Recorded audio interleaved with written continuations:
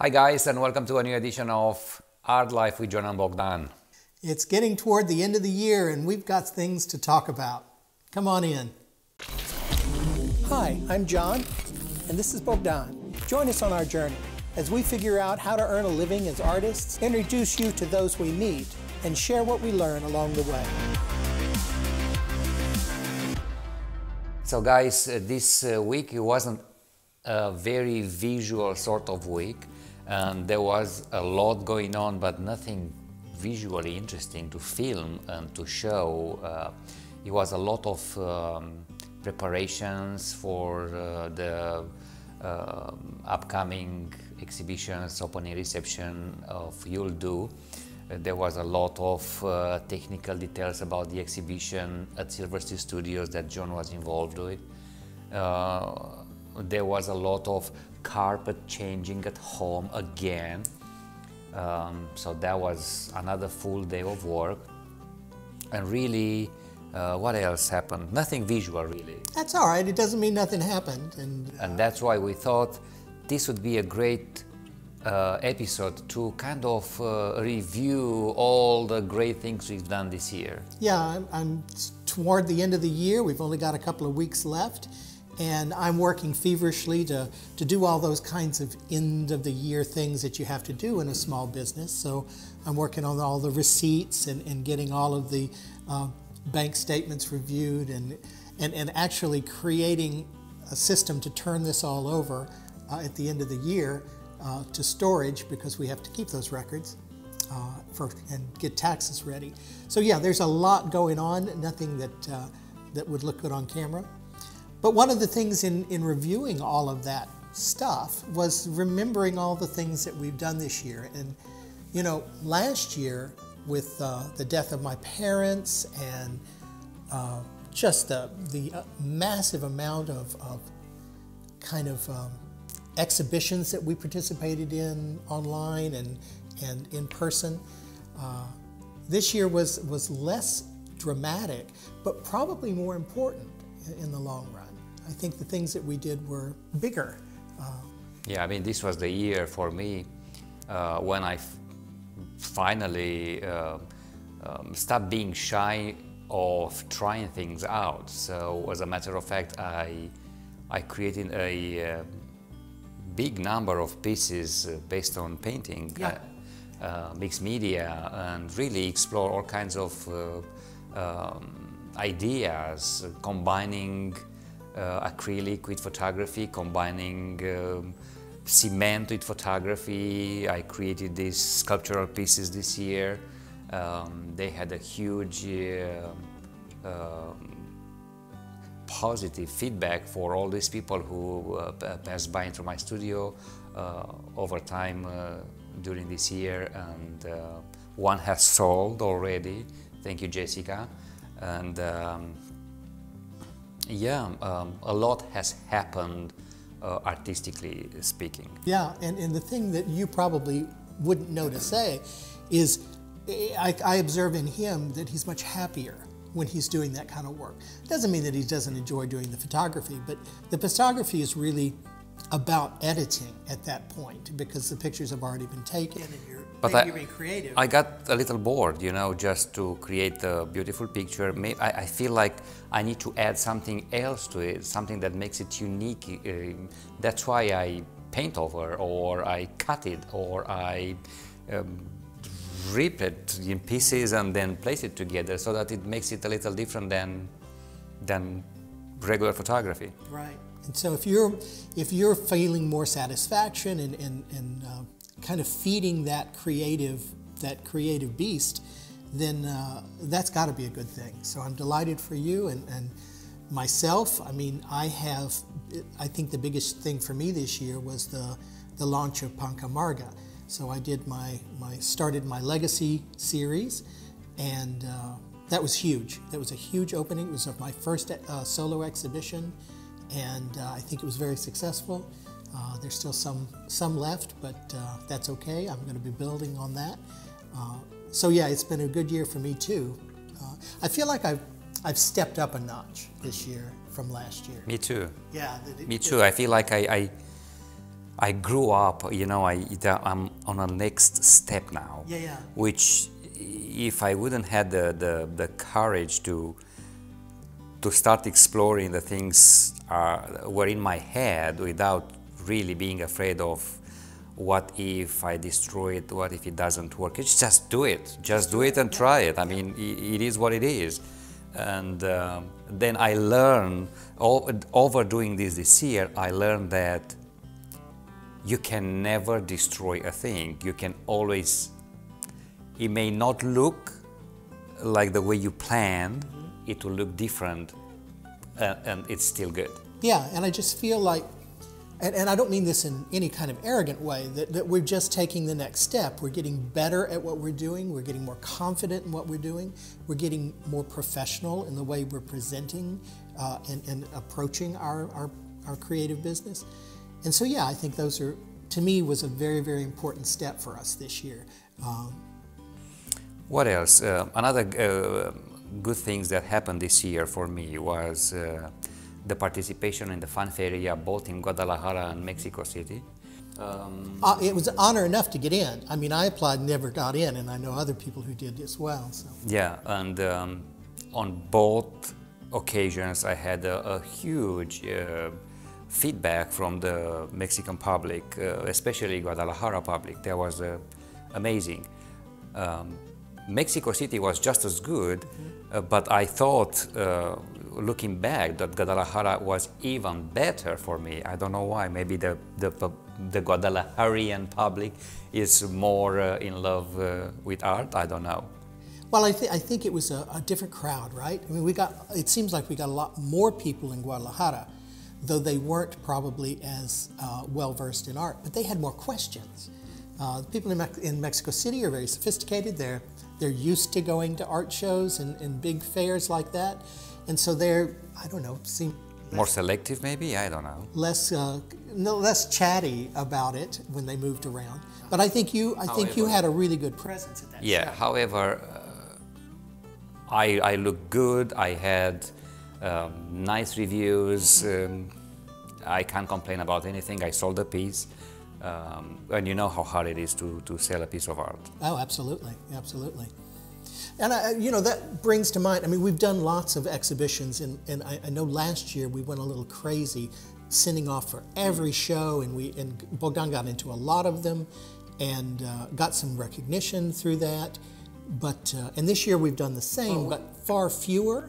We tried various territories last year because it was the year of COVID, and we somehow got stuck at home, didn't know what to do. There was the beginning of these online shows, and I applied to various of them. I got in many of them, but you know. At the end of the day, I mean, you know, I know you had a big thing in Hungary, and that was a lovely show. It was an in-person show, and it was like, and it's over, and there's nothing to really show for it other than it looks good on a resume. And it's, I guess, great that people in Hungary saw his work. But this year, we're much more selective, and we probably got more response this year than last year, even though we did fewer of them. Because you got some sort of recognition in New York, right? Right. So I participated in, I think I got in every show I applied for. This was at the Center for Photographic Art in New York, where I submitted several images from Inheritance, and As Is was selected, and not only selected, got a mention from the curator, and that was lovely.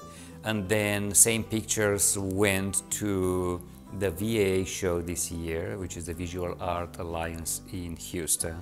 And I got accepted into that one as well, which is a feat. And I believe I applied for another open call in Poughkeepsie, New York. Yes. And the same picture, As Is, was selected as well. So who knew this? That piece has gotten a lot of love over the year. Yeah. So you guys, you're gonna have to buy it. Yeah, somebody has to buy it. I'm really serious now. You're it's gonna the have most to have traveled photo. I don't want to submit it again for any of the shows. I'm tired of it.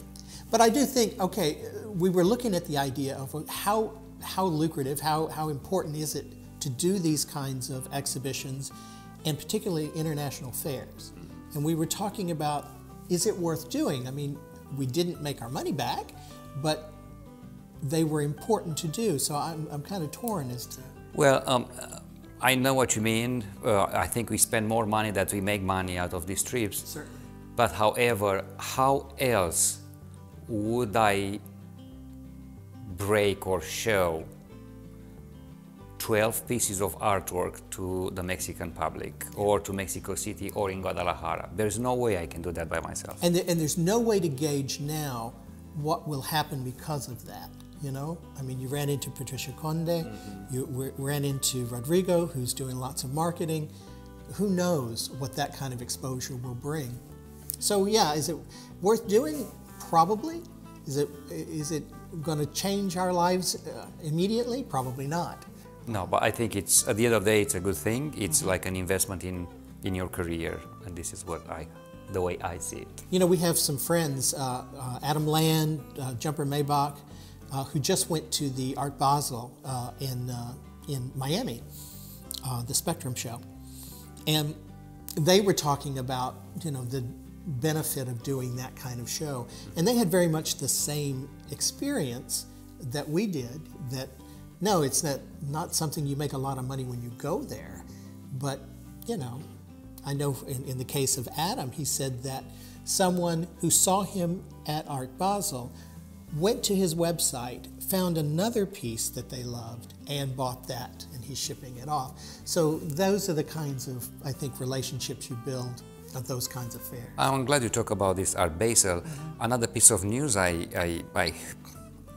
heard from there is like a lot of NFT. Oh man, it's changing, yeah. A lot of purchases happened with NFT money. You were trying at some point. Now, one of the other things I think we should be grateful for this year is the communities that we're involved in. You know, we have our own community just from being at Silver Street Studios and Sawyer Yards. Now that's huge because we're around lots of other artists every day, all of whom are growing and their businesses as well. But I'm also involved in doing the art lab with PRPGMX in Mexico City with Michael Swank.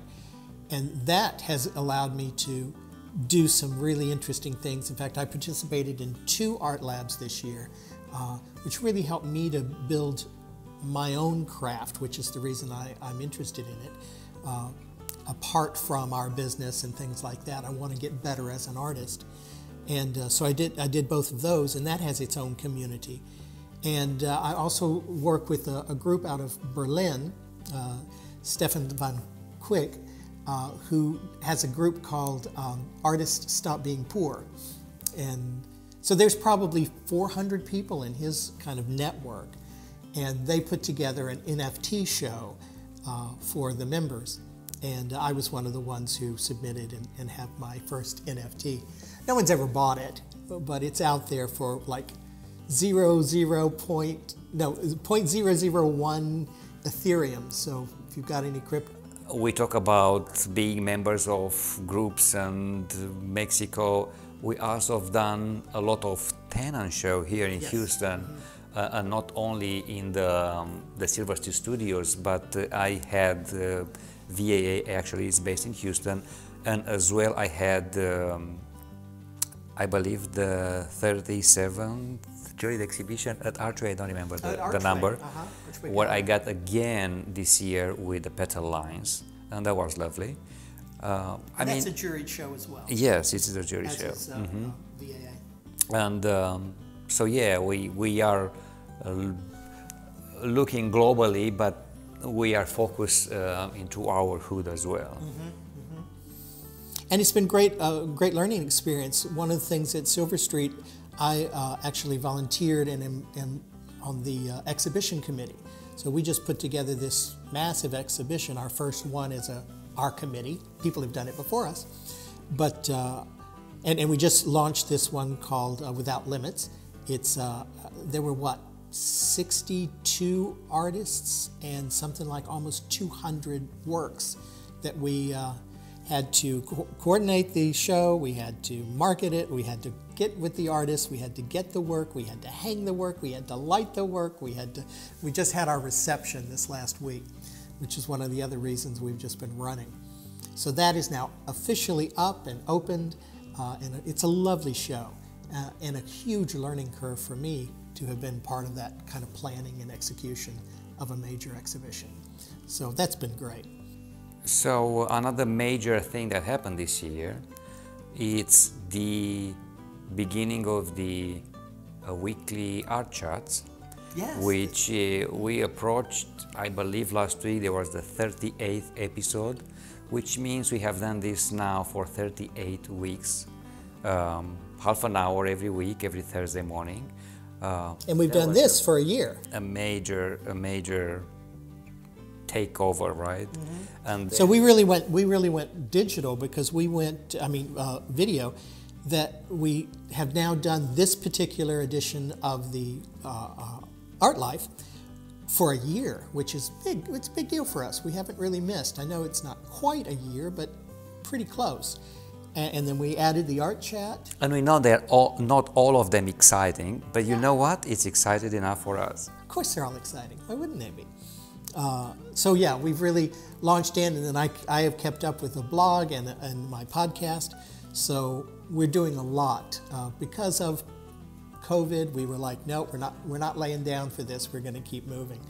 And another thing we've done is we've really developed some relationships with collectors. Yeah, this is what I was trying to say next. Go ahead. Mm-hmm. Yeah, I mean, unlike previous years when we had random people buying art from us, this year we really developed some serious collectors that some of them become friends, like Tom and Frank, and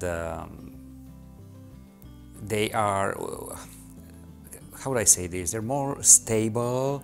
The people that are watching us now, they're interested in what we're doing. It's like a feel-good kind of... Yeah, it's a beautiful thing, and that the fact that they are interested in us is great, and we love that. We need friends, and that's always feels good.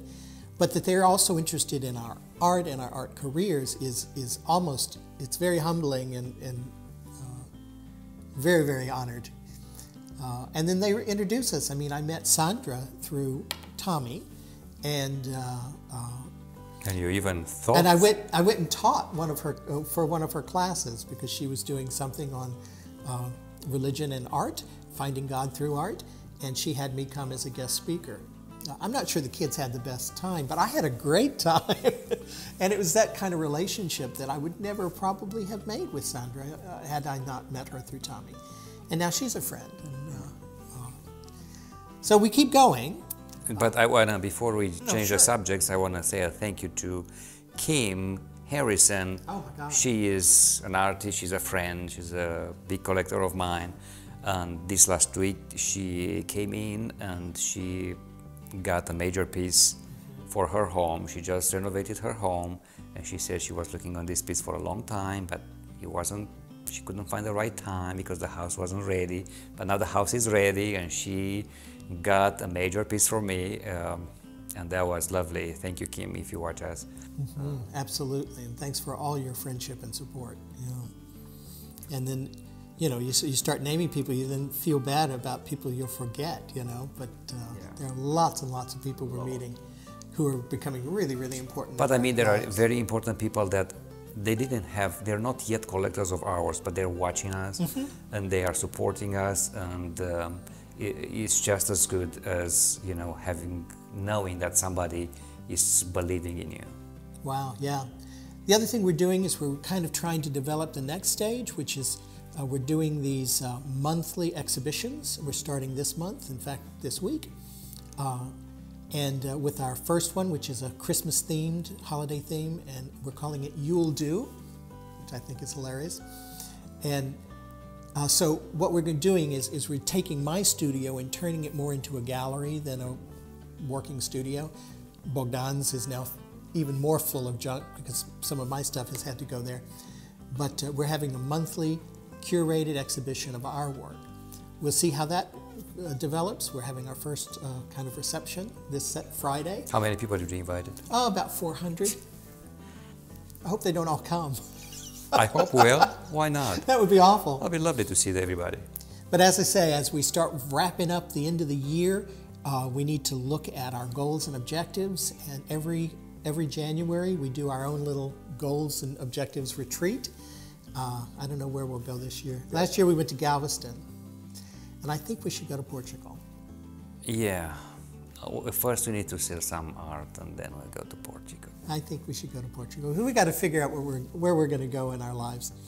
So it's been a great year, and we still have a little bit to go. In fact, we're going to do some holiday things with, as Bogdan mentioned, with Frank and Tommy, and and Keith in Louisiana, and we're going to go visit him and his family this Christmas. Should be a lovely, lovely time.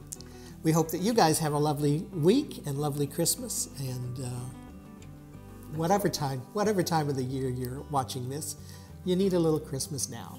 Remember, if you like the content, give us a thumbs up, please subscribe to the channel, and hit that notification bell to be reminded when we put out new content. Other than that, have a great week. Bye. Bye.